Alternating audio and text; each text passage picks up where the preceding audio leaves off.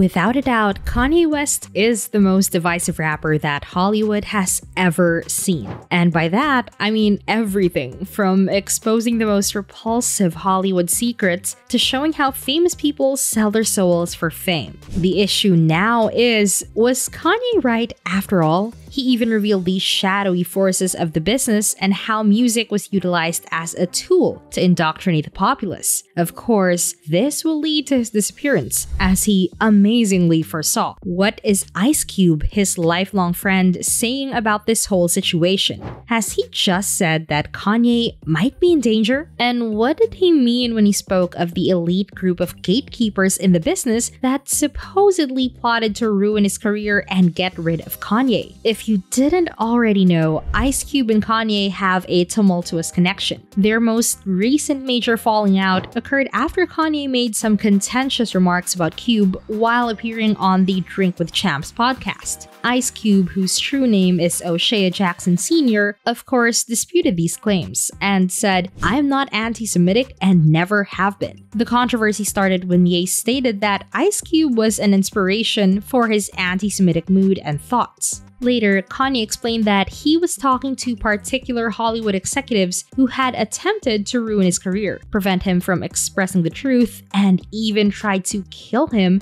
by placing him in a mental hospital and poisoning him. Why does Kanye know that the industry's working so hard to get rid of him? Why are they trying to make him seem like a mad person? And did you notice how no one truly comes out to say that Kanye's lying? They all just said he's insane, that's all. Anyway, let's dive into it, and hold on, because Kanye's situation is not looking good, and there might be a probable plot to have him killed. They've attempted it once, I suppose. At a time like this, if I was on medication right now, then one, I could have been swapped out, and it would be Michael Jackson and Prince all over again. According to rumors, the Jewish doctor who misdiagnosed Kanye wished to get revenge on the rapper for his anti-Semitic remarks. Kanye also disclosed that, "But because I didn't take the misdiagnosis and I didn't take the medication, I'm able to speak to you guys clear thought and transparently." You want to know what's strange about these deaths? The fact that both of the musicians Ye named died of overdoses, with Prince passing away from an accidental fentanyl overdose, while Jackson's death was judged to be homicide by his doctor. When they began speaking out and disclosing Hollywood's dirty tricks and all the wealthy elites who were secretly in charge of the stars, both men were killed. He further revealed how his handlers put him on a high dosage of lithium. He said, "Ask them, how much lithium did you want to put me on exactly?" It took them 4 days to answer because they were embarrassed about the amount, right? And I refused to take this. He said that he knew if he had taken the medication, which, by the way, was too strong for his condition, he admitted that he would have been a story. He claimed that this is exactly what they did to Britney, while recalling how she was constantly worn out and was in a poor situation for a long time due to the drug damaging her brain. What's crazy about this is that Aaron Carter, a former 90s pop singer who tweeted support for Kanye and expressed a want to speak with a In Paris rapper, was discovered dead in his bathtub just weeks after Kanye made the statement. Though it doesn't end here, Kanye's former personal trainer Harley Pasternak, "I'll have you institutionalized again, where they medicate the crap out of you and you go back to Zombieland forever." Now, why doesn't anyone outright refute the claim that Kanye is insane, especially since it's been made so frequently in the media? Why is it that his mental stability is being called into doubt in the media? What Kanye's saying must contain some element of truth, right? There's no possibility that all of these coincidences can continue to occur. When it happens once or twice, it's different, but it still follows the same pattern. There's obviously a problem, and Kanye might not be quite that crazy after all. And as for Ice Cube, he seems to have changed his mind, as he was seen happy and hugging Kanye just months after he claimed on Twitter that he had inspired his anti-Semitic views. So what caused Cube to reconsider? Amazingly, just a few weeks before the reunion, Cube posted a video on Twitter exposing Hollywood gatekeepers who supposedly sought to get rid of Kanye for speaking his truth. Some of you may not have realized that I'm not part of the club. And a lot of you listening to me right here, right now, you're not part of the club either. And what I realized with the club is what makes them so mad is when you don't want to be a part of the club that pisses them off. What club am I talking about?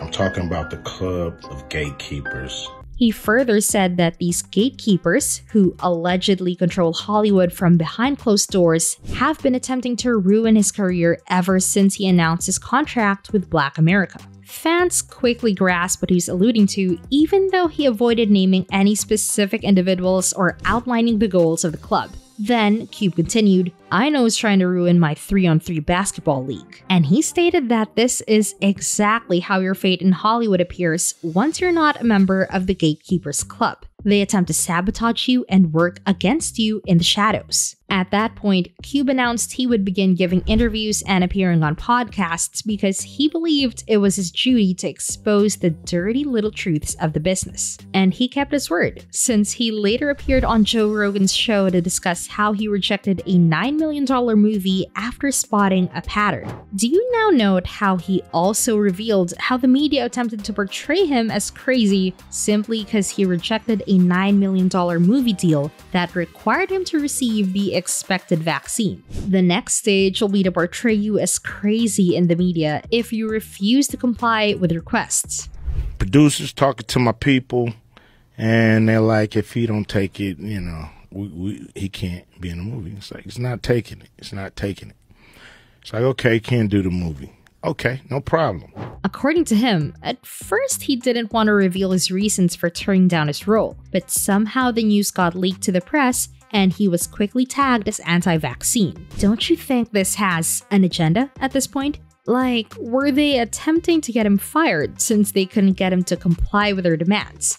Or perhaps they were attempting to scare him into submitting. And he supposedly saw firsthand how dangerous the business gatekeepers were, which is why he decided to make amends with Kanye, because he thought Kanye would be in danger. I'm talking about what happened to me, but it obviously happens everywhere to all of us. You know what I mean? And we gotta somehow, some way get these people out of our way, or not support what they're doing and producing. You know, some of these mainstream outlets are really just an extension of these corporate conglomerates. Want to, you know, kind of control our emotions, control our movement, control our spinning, control our personalities, our mind. You know, what we gonna do about it? We're gonna just sit here and let it happen day after day, or are we gonna stand up where we can? Even Ice Cube said in recent interviews that the reason Kanye was singled out as the source of his anti-Semitic remarks was because Ye was making generalizations rather than being specific. When he allegedly discovered that the gatekeepers in the industry were willing to silence anyone who dared speak out against them, he supposedly immediately sought out for Kanye for reconciliation. As for the relationship between him and Kanye, Cube revealed that they're on good terms and insisted they never really had any beef to begin with. When challenged about remarks made by Kanye in his interview with Drink Champ during his appearance with Piers Morgan Uncensored, Cube confessed that the only reason he, at the time, distanced himself from Ye was that Kanye didn't clarify what he meant in context. When he was asked about Kanye, he stated, "I mean, we were always cool. He spoke my name without really explaining what he meant, and I really couldn't leave that statement out there without he never explained what he meant." Ice Cube then further explained that, and so I had to kind of rebut that, but since then we've talked, and I think Ye understands that generalizing will always get you in more hot water than being very specific. In his interview with Piers Morgan, Ice Cube claimed that Kanye's error in generalizing was the reason he initially reacted in the way he did. He also claimed that Kanye is in a good space. Well, if what Ice is saying is accurate, we do hope that Kanye has a bounce back, despite still having to deal with those who are allegedly still trying to harm him and wreck his finances. Fans have conflicting perspectives about Ice Cube, with some calling him a sellout and conspiracy theorist, while others all praise Kanye West and Ice Cube, praising them for being courageous enough to openly challenge the industry's gatekeepers. One fan tweeted his criticism of Ice Cube that read, "It's funny and weird how people will sit there and call Ice Cube a sellout all because he's not a victim and he's an independent thinker and he has the balls to go on a platform and discuss and talk about topics with a different perspective. Another fan tweeted, "Ice Cube is a hotep and a sellout. Conservatives acting like he's the spokesperson for right-wing black folks, even though y'all burned NWA records in the 80s for criticizing the police, and him being anti-vax is just BS." But another fan quickly came to his defense in a tweet that read, "I feel bad for what the media's gonna do to Ice Cube. They're gonna give him the Kanye treatment. Well, they'll actually do worse to him because he is a clear-thinking individual. He's really speaking out for the people. I've been down with Ice Cube since day one." But let's hear your opinions on this. How do you feel about Cube and Kanye's reconciliation? Do you believe Ye was targeted by the industry gatekeepers? Please leave a comment below.